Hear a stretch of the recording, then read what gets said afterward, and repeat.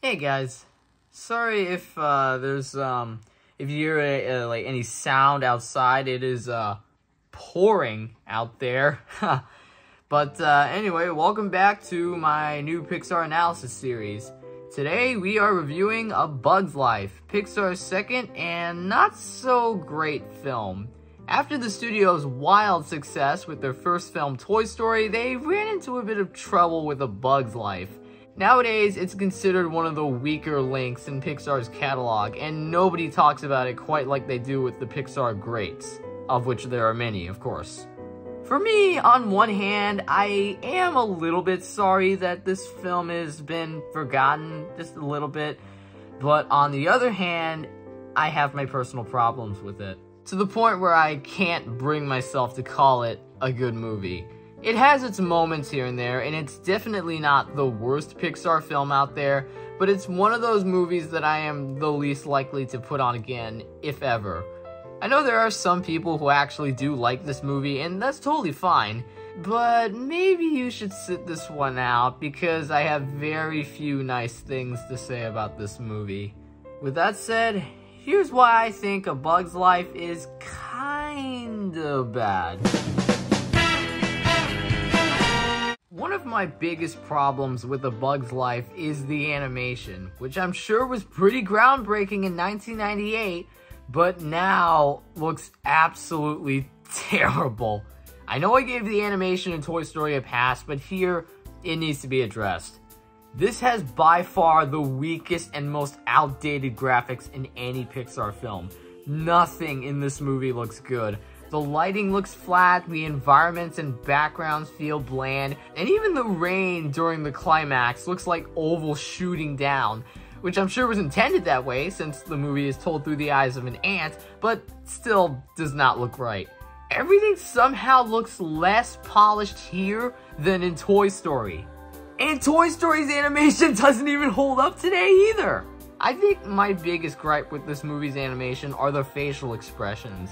They're just so weird and off-putting that even as a dumb kid, I never liked the way the characters looked. They're not wooden, just super odd looking. The ants, like, too often look like each other, as if they came straight out of a video game where all the players act and move very stiffly. Plus, the expressions themselves, while not wooden, like I said, still look weird. And I understand why the graphics turned out like this due to the technical limitations the studio had, but that doesn't change the fact that the graphics absolutely do not hold up today by any standards. And even despite all of this, the animation still somehow looks better than Shark Tale. Speaking of characters, the animation isn't the only thing that drags this one down for me. The characters are all pretty stale for the most part, and a lot either feel uninteresting or serve zero purpose to the story. Princess Ada's entire character is that she's worried about being queen and is a huge jerk to Flick. You know, up until Jessie in Toy Story 2, Pixar hadn't really created a compelling female character up until that point, and Ada isn't very interesting. And while we're on the subject of female characters, Dot isn't interesting either. Her whole character is that she is the only defender for Flick, she can't fly, and on several occasions gets into trouble. She doesn't go through any real sort of development, and you could pretty much remove her from the movie and it wouldn't feel as cluttered. Heck, you could do that for basically all of the characters in this movie. The Queen, the Council, the circus bugs, they're all just there and adding nothing. And then there's Flick, who I really don't find to be the most memorable Pixar protagonist. He's mostly optimistic and likes to invent things, and that's it. He's not explored or developed as much as he could have been. Plus, the entire colony hates him for some reason, and they don't explain why. Like, yeah, he destroyed the offering, but that's after he was introduced. Everyone hates him from the very beginning, but they don't explain how or why. he's an outcast because he just makes mistakes? In fact, now that I think about it, that's literally just O from Home Again. And even that movie showed us cutaways of the other aliens disliking O before he makes his huge mistake. And he explains later on why everyone dislikes him. And of course, the worst part of this movie is when the truth comes out that Flick didn't actually bring back warriors. And I'm sorry, but this argument just feels so forced in, just so cliche and melodramatic. YouTuber Shay Fearless Productions already touched on this scene in his Over the Hedge review. This is what he had to say.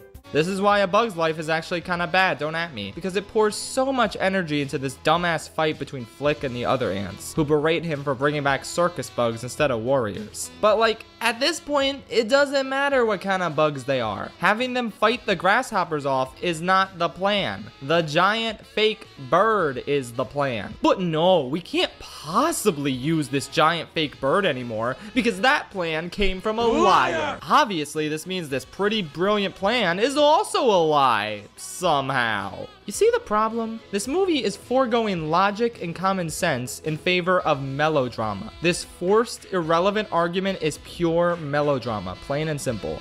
I could not say that any better. The rest of the characters don't fare much better.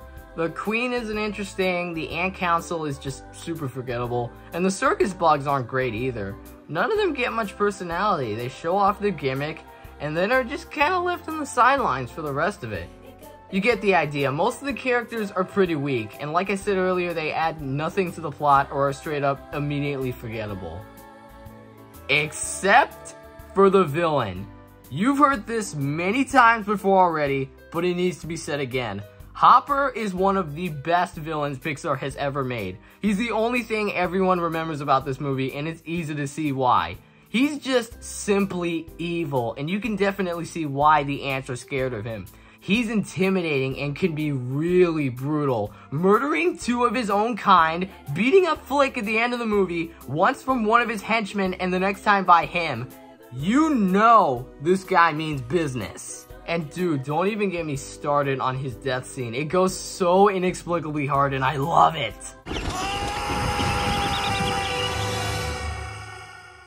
But the movie is dragged down again by its story, which, might I add, is barely ever a straightforward plot. The movie just can't decide what it wants to be.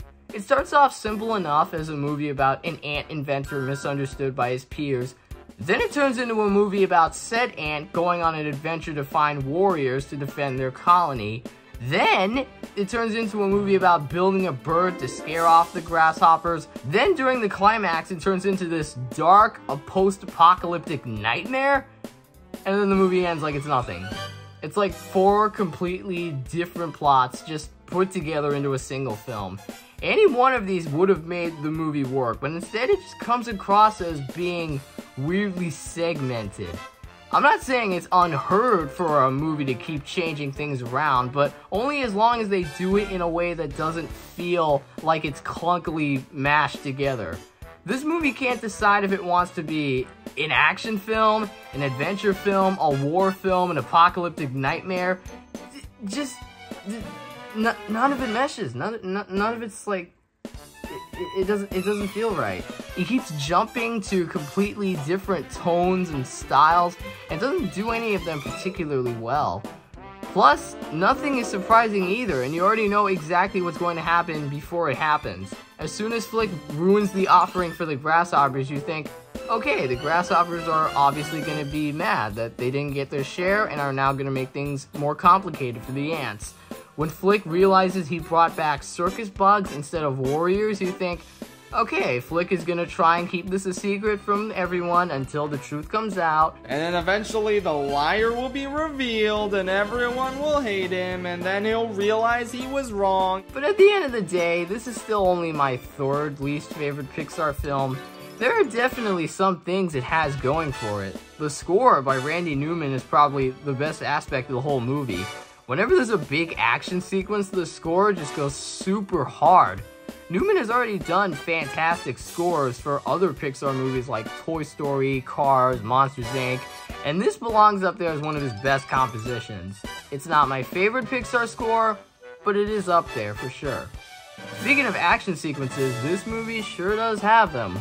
Along with the score, the action just brings up the intensity. It makes you really feel the danger and tension of scenes that are supposed to have danger and tension.